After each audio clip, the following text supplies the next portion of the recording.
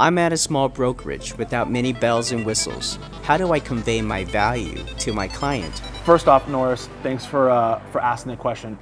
Let me first off say it's not about the brokerage, it's about you, right? The brokerage is there to support and help you rise, but the real reason why a buyer or a seller is choosing you, they're not like, hey, Norris, we're going with you because you're at this brokerage. Yeah, man, you're the best. Well, the key word was you're the best, right? They need to understand what your value is. And so I did a very effective exercise. I'll link it down below. I'd highly recommend you do this exercise to understand what your value is. What is your value?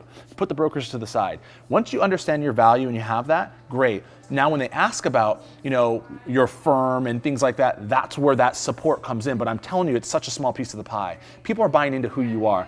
People didn't buy in and say, Tyler, I'm using you because of this broker.